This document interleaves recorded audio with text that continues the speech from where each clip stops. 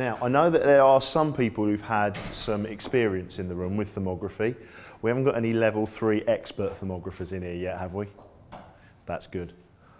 That means I can pretend to be the expert in the room. So the plan for today, basically, as it's a workshop, I'm going to be doing as little almost presentation as possible. And we're going to end up basically getting you to play with the cameras, look at what a thermal imaging camera can do, and basically look at things around the room. But first, we're going to go into the presentation. So we've got, if you're going to find out where the future of thermal imaging comes from, in reality, you've got to look at the past. We're going to look at the present, and that's going to kind of mould into the future of where thermal imaging is going to go.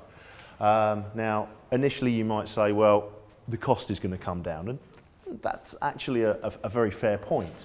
But also we need to find more applications for thermal imaging in all type of environments. So, first of all, so the past. Everything that has gone before is worse. Is that correct? No. Not all the time. You'll have seen a few of our older cameras, those who've had sort of access and exposure to thermal imaging will see some very interesting cameras there. Up in the top right-hand corner, that's one of the first thermal imaging cameras that was ever produced. It actually ended up being put into a truck. Specifically, it was used in the United States and to look at overhead power lines. And it cost an awful lot of money. It was a cooled technology, which means that the detector that they use has to be physically cooled, either via nitrous or via some other means. And you'll see that in the past we've had cameras that really they look like industrial pieces of kit. Now, and in fact, if we look at this, this was a revolution, this particular camera, because it was the first one that was portable and actually required people to carry nitrous bottles on a belt. So that was their idea of portable back in sort of the 1970s, 1980s. Okay. Now, also I should say that whilst we are FLIR, we are a sort of thermal imaging company, we're the largest company. What I've tried to do today, apart from the branding that you see on the presentation itself, I've tried to be agnostic, so I'm talking about general principles as opposed to rah-rah, we're FLIR, we're the only person you should think about. There are other thermal imaging manufacturers in the world, and everything works in the same manner. This is the way that the market is going to be going. However, with that being said, you can see back in 1964 we were selling worldwide very small amounts of systems. By 2010, we'd reached 100,000 units per year. Now, that doesn't necessarily include the military side of things, which they don't give figures out on. In 2014, we launched this little camera called the EX series, and in the first 7 months, we'd sold 50,000 units worldwide. We're now in 2016, we now produce more units in 1 week from our factories in Tallinn and Estonia than we did back in 2000 in a year, which gives you an idea of where thermography is going.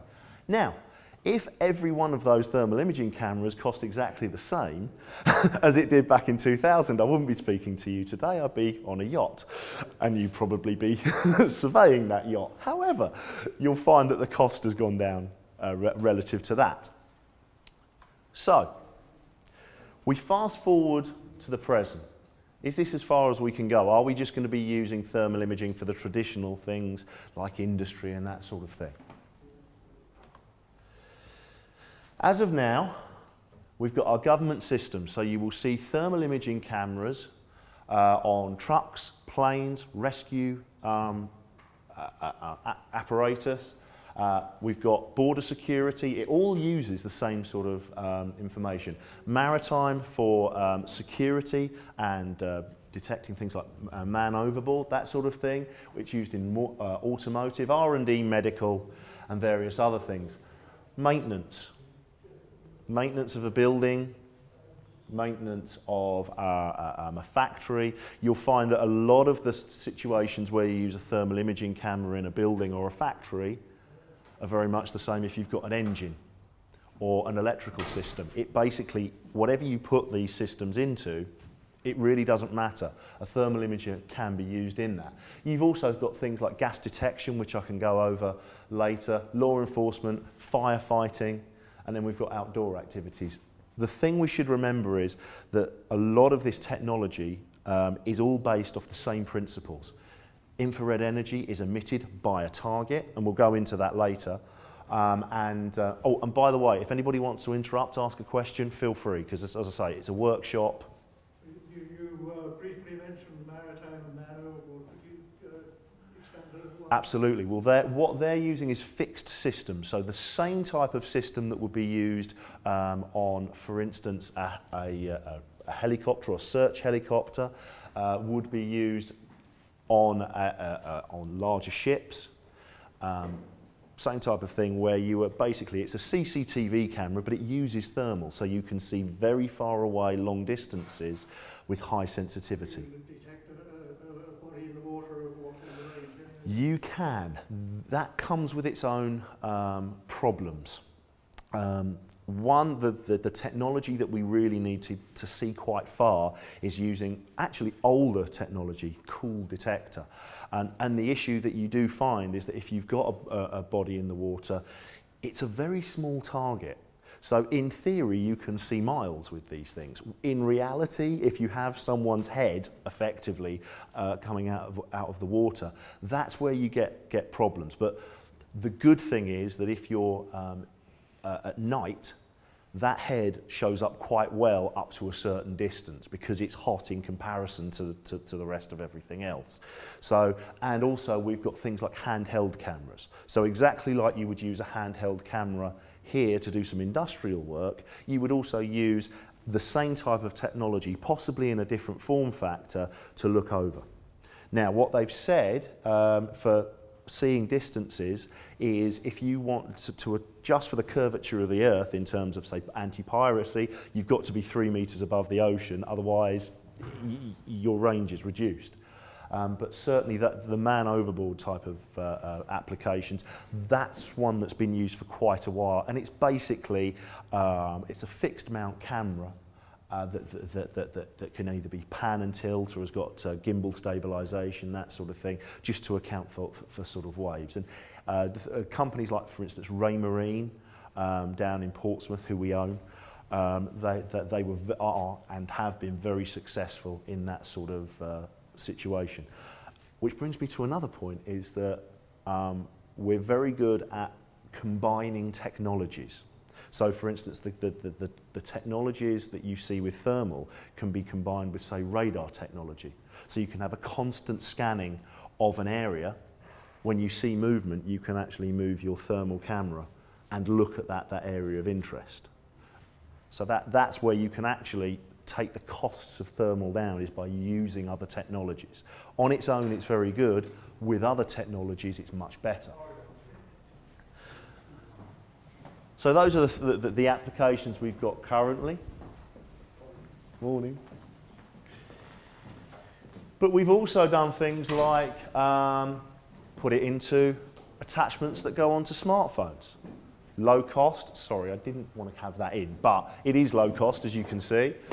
You can get them cheaper. It will snap into your Android and your iOS phones.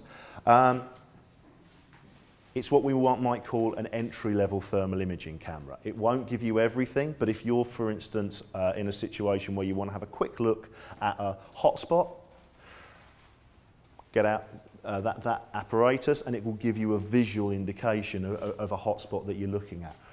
You won't get huge amounts of thermal detail, but dependent on your application, depends on what detail you can glean. They've even now put that directly into an Android phone. So rather than have an attachment itself, CAT is the first company in the world to actually incorporate a FLIR thermal imaging camera into its technology. Again, bear in mind, And a lot of people sort of fail to understand, sometimes you can pay £30,000 for a thermal imaging camera, and then they're saying, well, I can pay £500 for an entire phone. Is that the same thing? And the answer is no, but dependent on your application, it may be suitable. Okay, we've done things like put low-end thermal cameras into products like test and measurement. So again, we're incorporating other technologies and using thermal to really act as an addition, rather than just say, well, this is thermal, this is all it can do. You'll find with many technologies, if you incorporate it with other technologies, there's no end to the results you can get. We've put it into drones. So if you're trying to do aerial surveys, you can do that. I would say, however, that we've only just started to go into this sort of field. If you're looking for complex thermal surveys of vessels, may I suggest this probably won't be the best one. It's an entry level. You can do things like see hotspots, that sort of thing. However, if you're looking to do a thermal survey with some detail, we'd probably have to get you into something somewhat bigger, somewhat more expensive. But we're just at the first sort of reaches of this, and it's good to know that this is what we're doing at the moment. Again, we've currently got our cameras in search and rescue and military. We have our cameras in luxury motor vehicles. It's used to augment vision. One thing I should say is that just because Top Gear says you should be able to turn the lights off and use only thermal, that's a bad idea. Yeah, there are certain situations when thermal is not everything. And also we've got this application which is very interesting. We can actually, with highly expensive cameras, look for things like gases, certain gases we can see. We've used that on offshore oil rigs very successfully, and things like power applications where you've got the gas SF6, which is highly, it's a very active greenhouse gas, and there's legislation to try and reduce that. If you can see those sort of leaks, then that's something that may be of interest. So that's what is happening presently. So where's the future? Well, the future is going to be a complicated one, because some of the cameras that you're going to be able to sort of have a play with later on in this, they're not going to disappear. We're not going to completely get rid of them. But what we are going to do is start adding to their usefulness. So, this is where it does get a little bit commercial. I will go past it as fast as I can.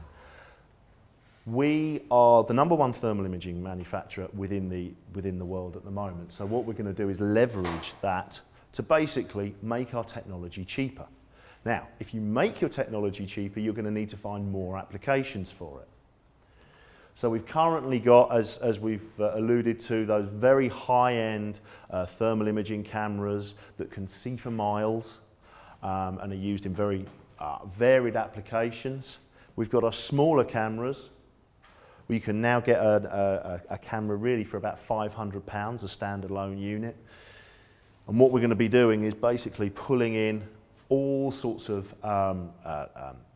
applications where we can push thermal imaging. And a lot of this is going to be down to you, the end user. You're going to come to us and say, okay, how can I use this? Tell me what else I can do. So we're always open for people ringing up saying, look, can I use it for this? I don't know when it's the right time to make this question. Please, carry on. Right away before I forget it. Yeah. We got,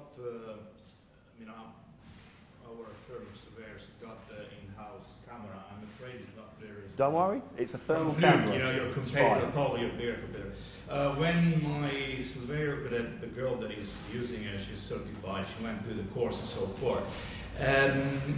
It's more, the course you took to get certified, it was clearly focused on buildings. Yes. Okay. Although the instructor gave the limits of how to use it, yeah. and so on. So she's got certified.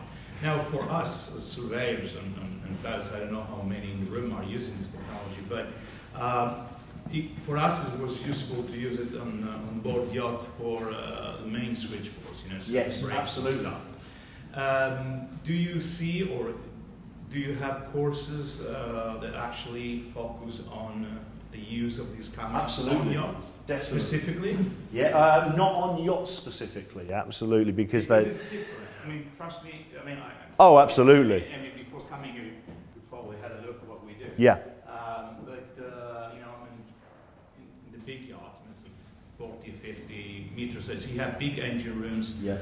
You have the issue of having ventilation moving around. Absolutely. You have a lot of. It's different than being in a. Oh, absolutely. I mean, in an engine room, we have the first. One of my colleagues was saying when he did a training course, is thermal crossover. This principle of where when you use thermal in surveillance applications, about half an hour before sunset, the temperature starts to change, and effectively you get huge amounts of noise, and the thermal starts to stop. Usually, in most situations, you don't come across that when you're looking at electrical and mechanical applications, absolutely. However, the one time that he saw effectively everything, if you would like, whited out, or in this case, redded out because of the temperature he was using, absolutely, it was in an engine room where the temperature had got to such a point where you couldn't see anything. And you're absolutely right, it's something that we need to sort of look at. But what we have got are courses that are tailored towards electrical mechanical. Mm-hmm. Now, is it, you know, you're talking about UK? Yes, worldwide as well. Worldwide as well. We've got we've got a division of FLIR called the ITC, or Infrared Training Centres. And if our demand is big enough, we're always looking to put new courses on. So, for instance, when you saw the application for finding gas earlier, when we made the camera, it didn't have a training course associated to it. And this is something, by all means, talk to us about these things. Say, okay, this is, and my cards are there, I'll forward it on to the relevant people. If you've got an application where you say, okay, right, I need electrical, mechanical, but I might be looking at hulls. So I might need something like active thermography, where you're actually putting heat into a surface and watching it cool down to be able to see the faults. Under those circumstances, you're absolutely right. It's not about the camera you use. You could spend £100,000 on a camera. If you don't know how to make that situation correct or push the situation in your favour, you're just going to be going, I can't see a thing. Well, yes, because you've got the sun. It's been beating down on it all day. It loses it. So absolutely, if anybody has got those applications, please take a card and I'll forward that, because we've already, as I say, got the electrical, the mechanical and the materials applications. If we get enough people together, we will happily amalgamate that into whatever type of course you look for. We may have to do sort of an international type of course where people come into a central point, but absolutely, if there's big enough demand, by all means we will do that. And another thing, and this, I just repeat what I've been told by my colleague, is the report writing. So the use of information and handling thing. It sounds like the truth between FLIR and FLUK. There are some differences in the software and stuff like that. Oh, absolutely. Which I'm not going to say who's best. No, because it's no point, it's very on who you use it, absolutely. But it's got to be user-friendly. I mean, us as surveyors, we need to give out the report quite quickly. So that's something to keep in mind. It all depends on what you're trying to get, and again, we can go into this. It's actually a really good point. You're always, when you're doing surveying reports, thermal, any sort of report, how much information you need to put in and get out.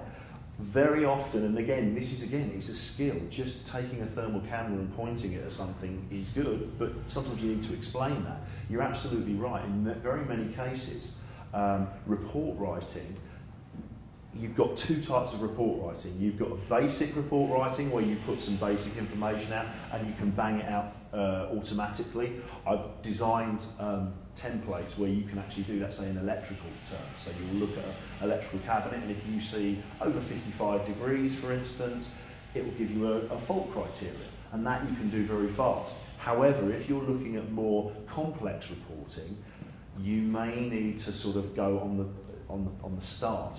At the beginning, there's a lot more work, but once you've got that type of reporting and way of doing things, then you can then you do the survey, and then you've got everything available. But yeah, you're absolutely right. The reporting side is difficult. It really is. For us, I think the first level is already good enough because we're looking at a lot of things. Absolutely. Actually, looking at a switchboard is one of the hundreds of things we're looking at. Of course.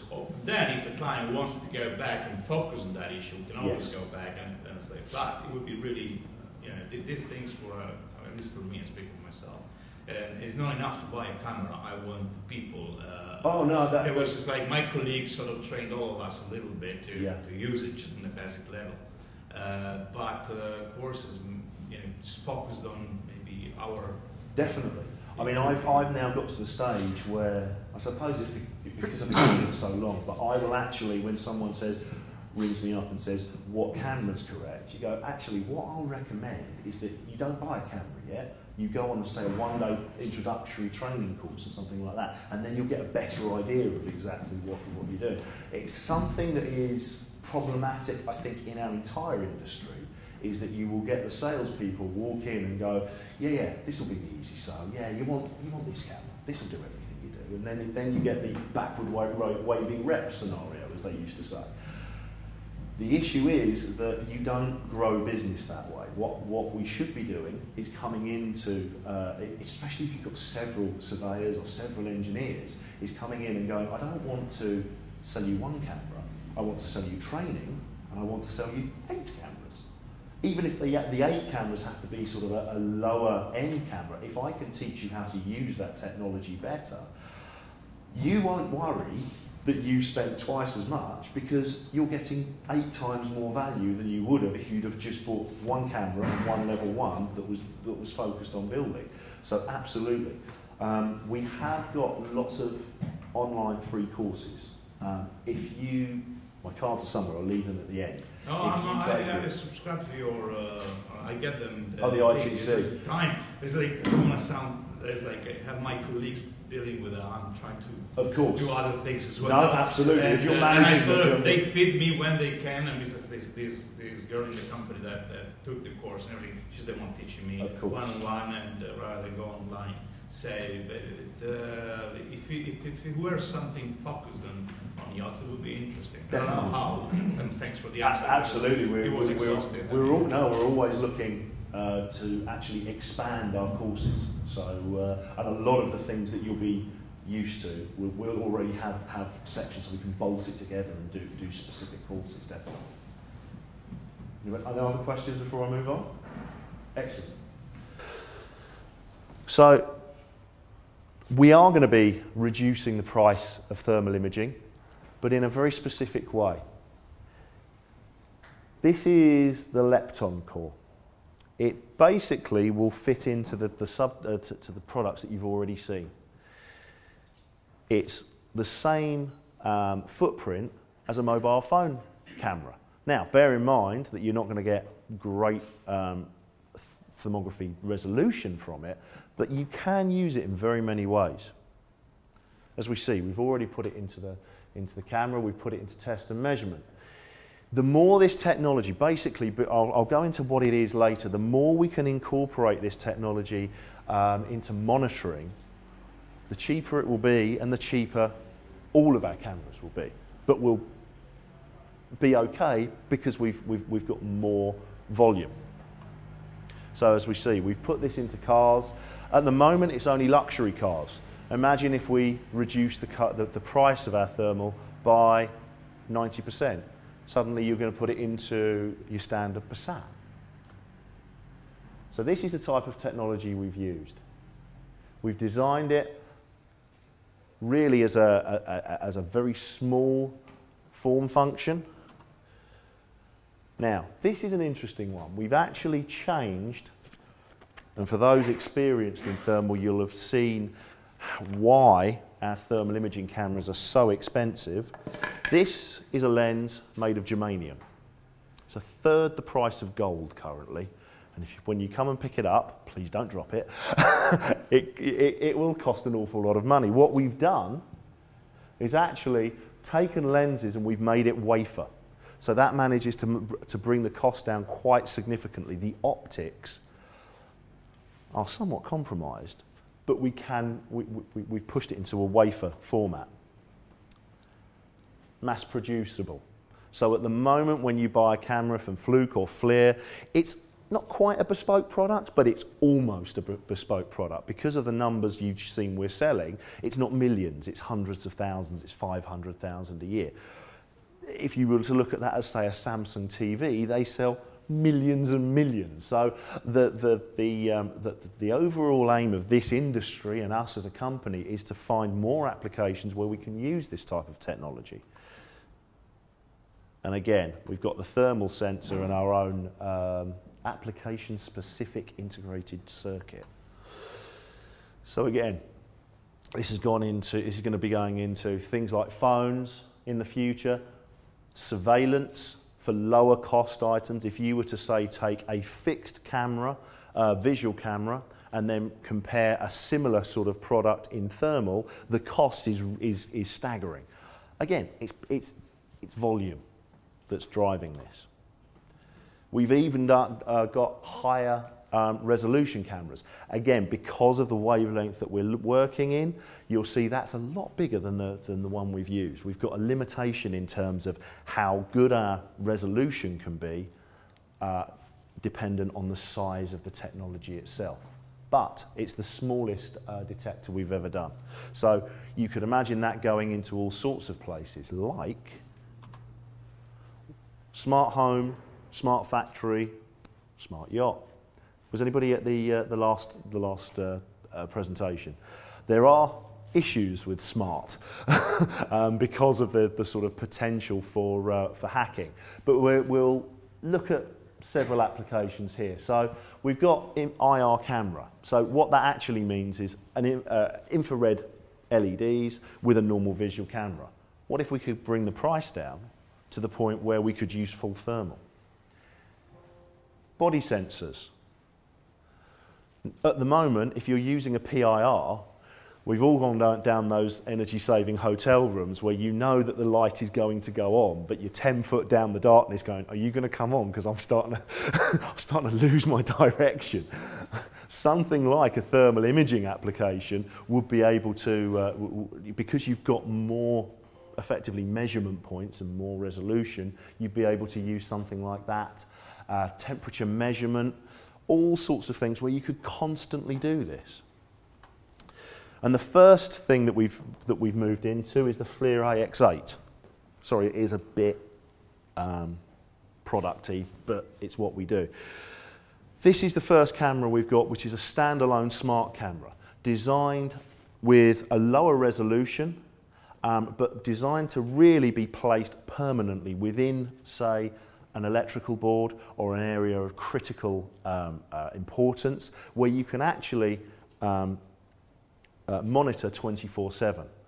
This does not replace doing a good survey, because this is, they say it's smart, but it's not as smart as me, if you know what I mean. You can't replace everything with automation, but what you can do is start putting them in critical areas, engine rooms, electrical cabinets, control areas, where if there was a fire, you would be able, and I guarantee this, to detect this earlier because of the properties of thermal than you would using traditional applications. A lot of your fire prevention is basically, there's a fire, now we need to do something about it. This is the type of camera where you see a sharp rise in temperature on an area, and that will allow you to remotely be able to say, right, somebody needs to do something about it. So this is where the thermal can become useful without necessarily having a user at the end of it. the power supply? Power supply, just a 12-volt Ethernet. Would that trigger an alarm, or do you have to have somebody watching the screen? No, you can do it as a trigger alarm. You set the parameters. Say you want to say, I've seen, for instance, a 12 degree or a 20 degree rise in temperature over X number of days, or sorry, even minutes or hours, dependent on how sensitive you want to make it. And then you can actually set this camera to do to send an email or send a trigger to a PLC, which can then do many things. That's the smart bit, but it's not that smart, if you know what I mean. But certainly you can use this. This has been used, not your application, but certainly in data centres, where if you have a critical fire, you are literally losing hundreds of millions of pounds worth of kit. And what can we say? If you've got a vessel that is out on the ocean, if you have a fire, it's exactly the same thing. But also you lose life as well. So it's this type of technology where we see the future coming in. It doesn't replace surveying in any way, thermal surveys, but what it does do is it's an addition to it, and it's where the future is going. It's that smart technology. Is it ignition protected? We are working on that. At the moment it's just IP67 rated, but you mean explosion proof EX. We are going through the process of having an EX rated model.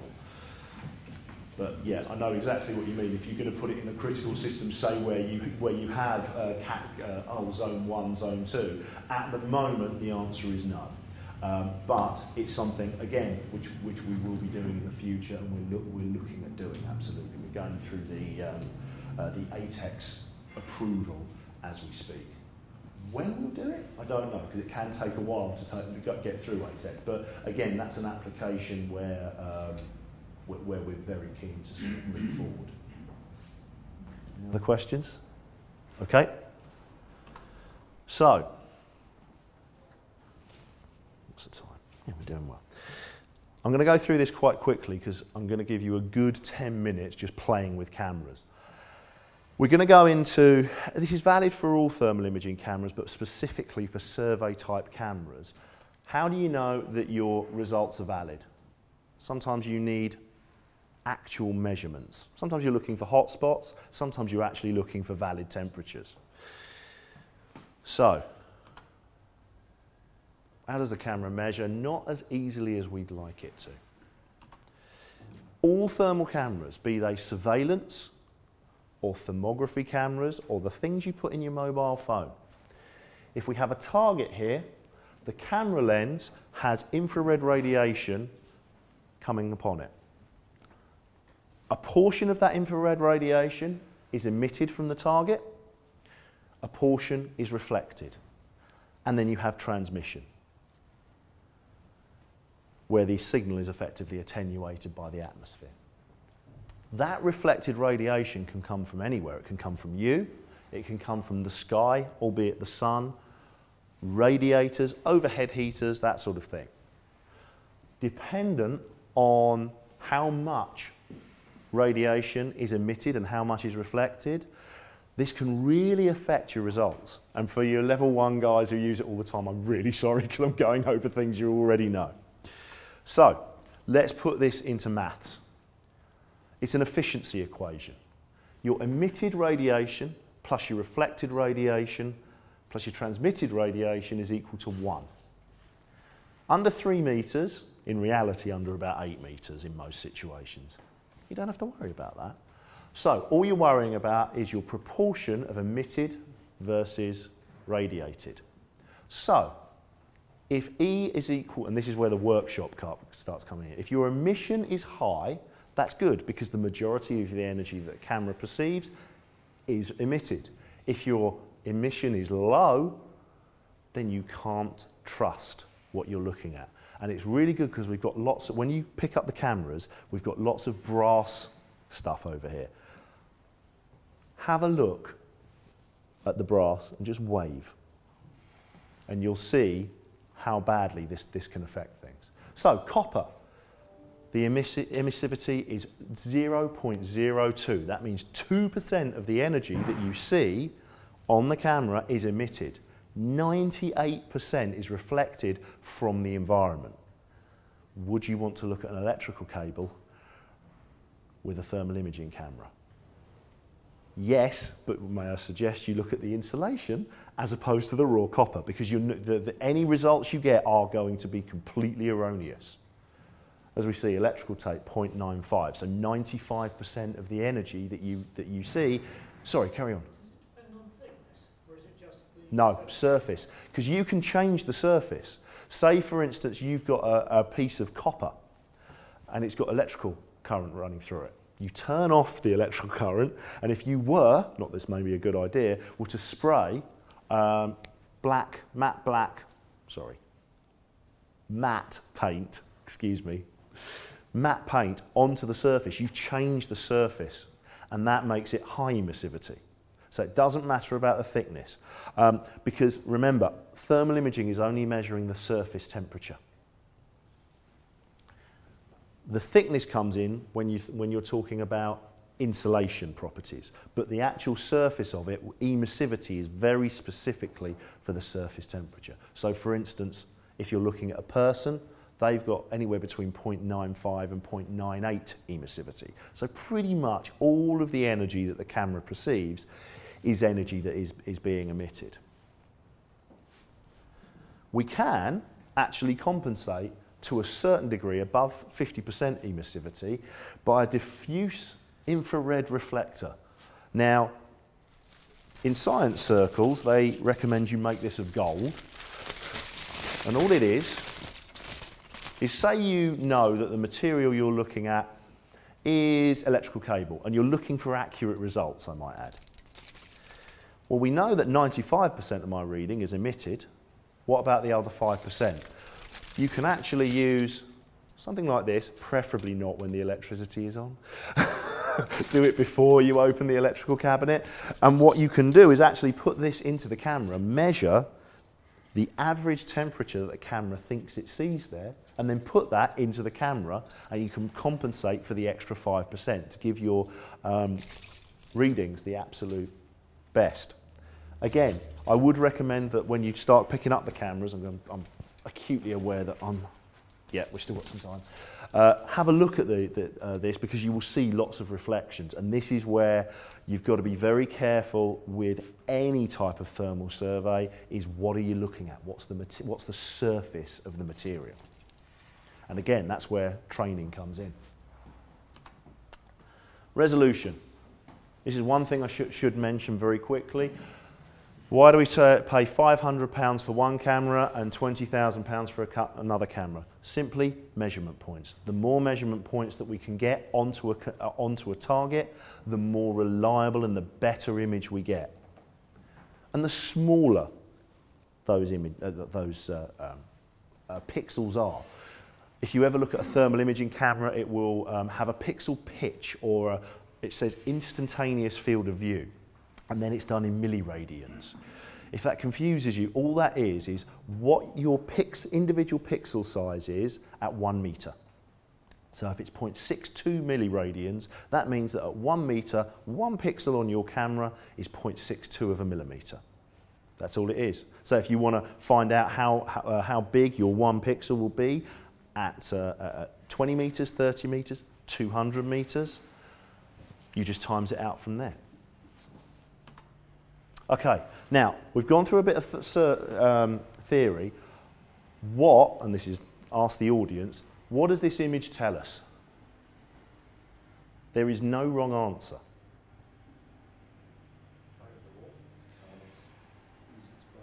Yep.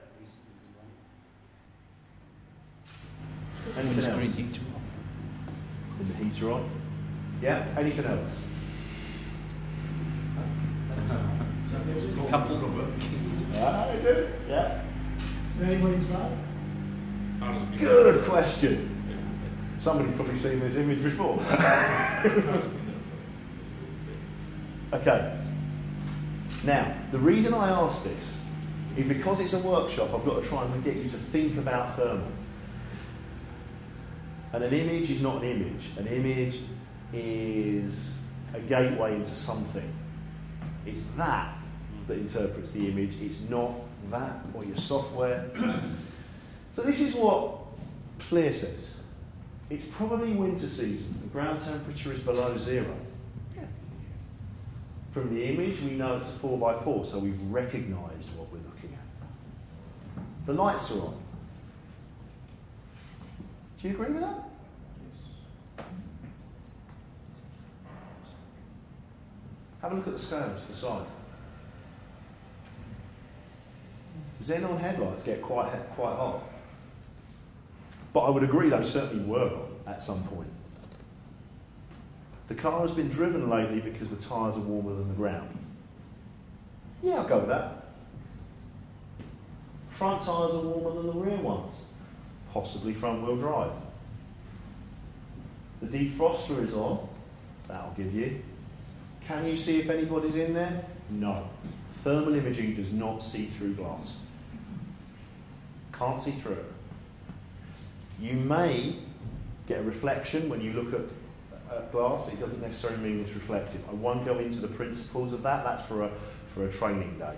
If you want to speak to me or email me afterwards, I'm more than happy to send you the link on the on the situation.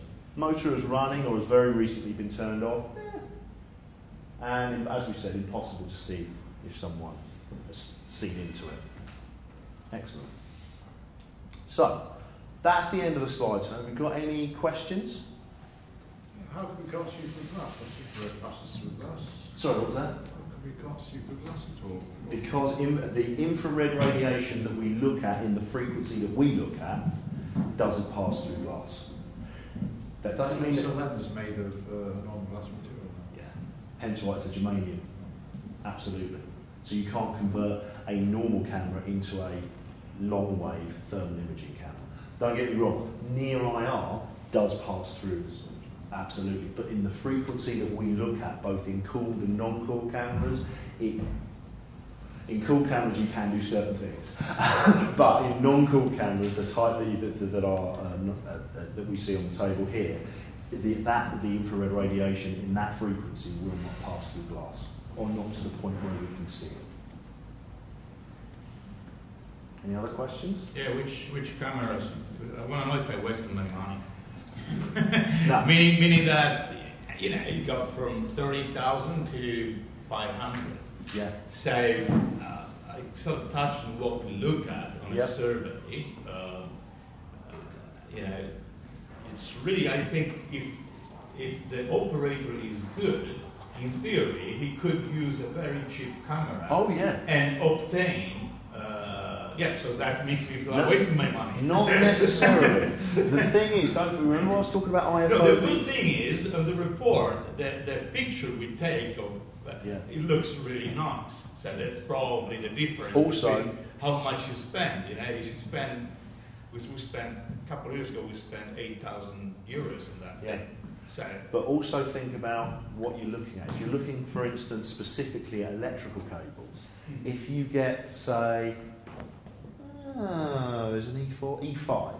Let's have a look at the E5. It's switched off automatically. That has a much smaller IFOV or pixel pitch than, say, my T1000 does.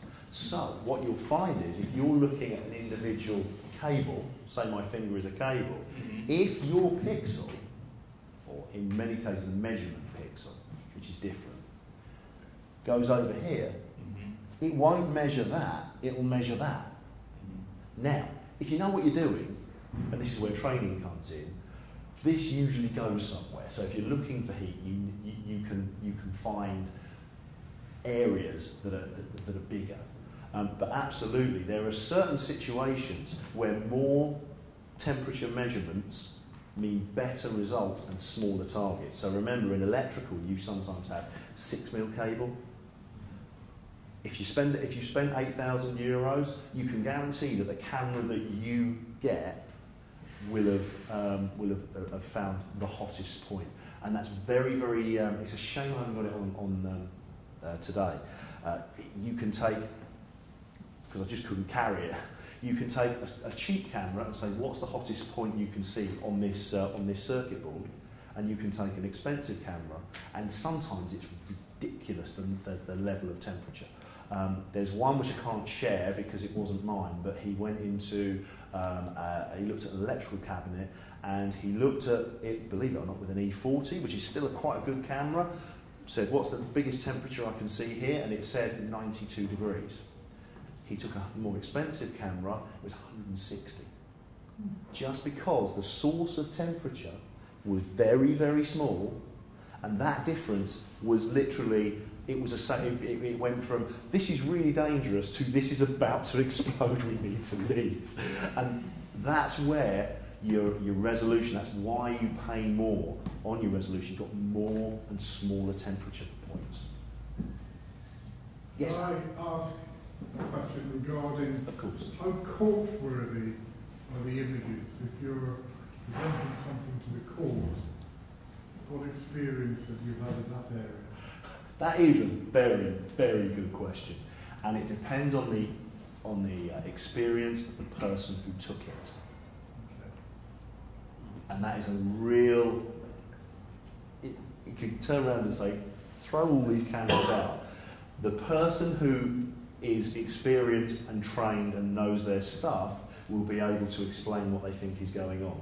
So if it's in cross-examination, you would have to put his hand up and say, I've done this training, that training, the other training, therefore what I'm telling you is that. Yes, absolutely correct. And the thing is, I had this conversation with building surveyors and electricians and all sorts of things. It's a case of, look, you know when you walk into a situation, you've got 20, 30, sometimes 40, 50 years of experience. You know basically what's probably going to go on. And then you put a clamp meter on it and use a thermal imaging camera and you prove what you pretty much already suspected anyway. The difference is that you can then report that to the client in a manner that they can understand. And it's very frustrating to me because, you know, there are people who've spent their lives trying to do this sort of thing, and then people will go, oh, well, I've seen it on a thermal imaging camera. And you're like, you're not going to listen to the guy who's got 30 years of experience and knows what he's talking about. No, I'll listen to this dumb piece of kit. It's the person who's using the kit. But no, you're absolutely right. And it doesn't necessarily mean that you have to be an expert thermographer. You can be an expert engineer as long as you went, I saw this hotspot. You still want to do the course. I mean, oh, absolutely. Be certified in that way, because that's exactly what he was saying. I mean, if somebody's going to tell me something, look, I go, you know, the operator was a certified operator. Right? It might not be somebody that does that every single day, but at least, you know, he went through a course, you know what he's using. And absolutely. And also, this is where I was saying with using other technologies, you see an area of concern and you don't just say, yeah, well, that's an overloaded circuit and leave it. You investigate further. You get another engineer to see, to tighten things up, and he says, oh yes, it was tightened, and then you have that traceability of where this just showed you early what might be happening. Because sometimes you'll see say in an electrical circuit, someone will go, that circuit's 4 degrees above everything else. Yes, it's on. Nothing else is on, and this is on. And you've got to be able to recognise that that is the situation. I mean, the worst one, and this is a very funny survey, was at a prison in London, and they did a thermal survey of a fire suppression system, the electrical part of a fire suppression system. One, it was open metal, and two, how can you do a thermal survey if the circuit isn't on? There was no fire. And they literally said, well, because there's no temperature difference between this and ambient, this is safe. It's a fire suppression system. The only way you can test it is if it's on. You find some way of putting current through it. Otherwise, your thermal image is tosh. Yeah, it means nothing. So again, this is where, and I think this has turned into a sort of a push towards training. We don't necessarily need the cameras, but what we do need is the operators to be trained, definitely. John, is this a good point to wrap up? I think it is. Sorry, you're welcome to try and have a look at the cameras. I do apologise. We went into a discussion. Can I just thank John for being here today and for giving up his time? Thank you. Thank you very much, great. John. Much appreciated.